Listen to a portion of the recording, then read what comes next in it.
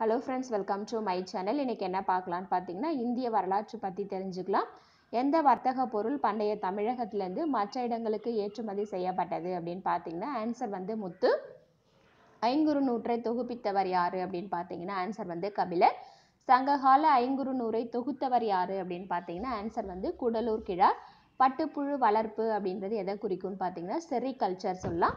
சங்க இலக்கியங்களில் எது சங்ககால பாண்டியர்களை பற்றி குறிப்பிடுகிறது அப்படின்னு பார்த்தீங்கன்னா மதுரை காஞ்சி. பழந்தமிழகத்துடன் வாணிப தொடர்பு கொண்டிருந்தது. அயல்நாட்டவரை குறிக்க தமிழ் இலக்கியங்களில் பயன்படுத்தப்படும் சொல் எது அப்படின்னு பார்த்தீங்கன்னா யவனர். சங்ககாலத்தில் வானவர் அப்படின்னு சொல்லிட்டு அழைக்கப்பட்டவங்க யாரு அப்படின்னு பார்த்தீங்கன்னா சேர அரசர்கள். சங்ககாலத்தில் வில்லவர் அப்படின்னு சொல்லிட்டு அழைக்கப்பட்டவங்க யாரு அப்படின்னு பார்த்தீங்கன்னா சேர அரசர்கள். சங்ககாலத்தில் மலையர் என்று அழைக்கப்பட்டவர் யாரு அப்படின்னு பார்த்தீங்கன்னா சேர அரசர்கள். வஞ்சி யாருடைய தலைநகரம் அப்படின்னு பார்த்தீங்கன்னா சேர அரசர்கள். பனம்பூ மாலை அணிந்தவர்கள் யாரு அப்படின்னு பார்த்தீங்கன்னா சேர அரசர்கள். நெக்ஸ்ட் துண்டி யாருடைய துறைமுகம் அப்படின்னு பார்த்தீங்கன்னா சேர அரசர்கள். சேர மன்னர்களை பற்றி கூறக்கூடிய நூல் எது அப்படின்னு பார்த்தீங்கன்னா பதிற்று பத்து. சேரன் செங்குட்டுவனை பற்றி கூறக்கூடிய நூல் எது அப்படின்னு பார்த்தீங்கன்னா பதிற்று பத்து. கண்ணகிக்கு நினைவு சின்னம் எழுப்பிய மன்னர் யாரு அப்படின்னு பார்த்தீங்கன்னா செங்குட்டுவன். காவிரி நாடு என்று அழைக்கப்படுவது எது அப்படின்னு பார்த்தீங்கன்னா சோழ நாடு. நீர் நாடு அப்படின்னு சொல்லிட்டு அழைக்கப்படுறது வந்து பார்த்தீங்கன்னா சோழ நாடு. புனல் நாடு அப்படின்னு சொல்லிட்டு அழைக்கப்படுறது எது பார்த்தீங்கன்னா சோழ நாடு. நெக்ஸ்ட் உறையூர் யாருடைய தலைநகரம் அப்படின்னு பார்த்தீங்கன்னா சோழர்களினுடைய தலைநகரம் அப்படின்னு சொல்லலாம். அத்திப்பூ மாலை அணிந்தவர்கள் யாரு அப்படின்னு பார்த்தீங்கன்னா சோழர்கள். சோழர்களினுடைய இரண்டாவது தலைநகரம் எது அப்படின்னு பார்த்தீங்கன்னா காவிரி பூம்பட்டினம். சோழர்களினுடைய துறைமுகம் என்னன்னு பார்த்தீங்கன்னா காவிரி பூம்பட்டினம். சோழர்களினுடைய சின்னம் என்னன்னு பார்த்தீங்கன்னா புலி. சோழ நாடு உள்ளடக்கிய பகுதிகள் என்னென்னு பார்த்தீங்கன்னா திருச்சி மற்றும் தஞ்சாவூர். நெக்ஸ்ட் தமிழ் மொழி பழமையானது 2500 ஆண்டுகளுக்கு மேலே வந்து பழமையானது அப்படின்னு சொல்லலாம். திராவிட மொழிகளில் மூத்த மொழி எது அப்படின்னு பார்த்தீங்கன்னா தமிழ். வேலரி மன்னர்கள் என்பவர்கள் அப்படின்னு யாருன்னு பார்த்தீங்கன்னா மலைநாடுகளை ஆட்சி செய்த குறுநில மன்னர்களை வந்து குறிக்கும். குதிரை மலையை ஆட்சி செய்தவர் யாரு அப்படின்னு பார்த்தீங்கன்னா அதியமான். பரம்பு மலையை ஆட்சி செய்தவர் யாரு அப்படின்னு பார்த்தீங்கன்னா பாரி. பொதியை மலையை ஆட்சி செய்தவர் யாரு அப்படின்னு பார்த்தீங்கன்னா ஆய்.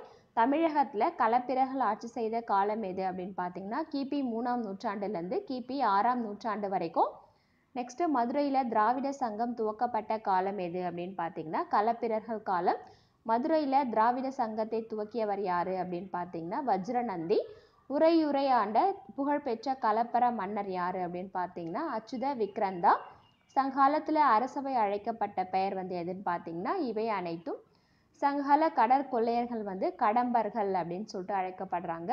மகாசபையினுடைய பொற்காலம் அப்படின்னு சொல்லிட்டு அழைக்கப்படக்கூடிய காலம் எது அப்படின்னு பார்த்தீங்கன்னா சோழர்களினுடைய காலம் அப்படின்னு சொல்லலாம். மூதூர் நகரம் என்று அழைக்கப்படுறது எது அப்படின்னு பார்த்தீங்கன்னா மதுரை. லெமூரியா அப்படின்னு சொல்லிட்டு பேர் வரத்துக்கான காரணம் என்ன அப்படின்னு பார்த்தீங்கன்னா லெமூர் அப்படின்னப்படக்கூடிய குரங்கினுடைய பெயர் தான் வந்து லெமூரியா அப்படின்னு சொல்லிட்டு அழைக்கப்படுது. நெக்ஸ்ட் லெமூரியா கண்டத்தினுடைய அமைவிடம் எங்கன்னு பார்த்தீங்கன்னா குமரி கண்டத்தினுடைய தெற்கில் தான் வந்து அமைஞ்சிருக்கு. நெக்ஸ்ட் திருவள்ளூர் ஆண்டு அப்படின்னு சொல்லிட்டு பார்த்தீங்கன்னா கிமு 31. வட வேங்கடம் தென்குமரி ஆயிடை தமிழ் கூறும் நல்லுலகம் என்று குறிப்பிட்ட நூல் எது அப்படின்னு பார்த்தீங்கன்னா ஆன்சர் வந்து நன்னூல். தமிழ் மொழியை செந்தமிழ் என்று கூற காரணம் என்ன அப்படின்னு பார்த்தீங்கன்னா இலக்கண வரம்புடையது. நெக்ஸ்ட் வந்து பார்த்தீங்கன்னா தமிழ் மொழியை உயர்தனி செம்மொழி அப்படின்னு சொல்லிட்டு கூற காரணம் என்னன்னு பார்த்தீங்கன்னா தானே வளரக்கூடிய திறன் உடையது அப்படின்றதால தமிழ் மொழியை வந்து உயர்தனி செம்மொழி அப்படின்னு சொல்லிட்டு சொல்லலாம். புகார் என்று அழைக்கப்படக்கூடிய நகரம் எது அப்படின்னு பார்த்தீங்கன்னா காவிரி பூம்பட்டினம். தமிழர்கள் வணிகம் செய்த நாடு எது அப்படின்னு பார்த்தீங்கன்னா எகிப்து, யவனம் மற்றும் சீனம். தமிழ் மக்களினுடைய நாகரிகத்தோட தொடர்புடையது எது அப்படின்னு பார்த்தீங்கன்னா ஹரப்பா நாகரிகம். நெக்ஸ்ட் கடும் வறட்சிக்கு உள்ளான பகுதி எது அப்படின்னு பார்த்தீங்கன்னா வந்து பாலை. இந்த வீடியோ உங்களுக்கு யூஸ்ஃபுல்லாக இருந்துச்சுன்னா லைக் பண்ணுங்கள், ஷேர் பண்ணுங்கள், கமெண்ட் பண்ணுங்கள், சப்ஸ்கிரைப் பண்ணுங்கள். தேங்க்யூ. நெக்ஸ்ட் வீடியோவில் பார்க்கலாம். பாய்.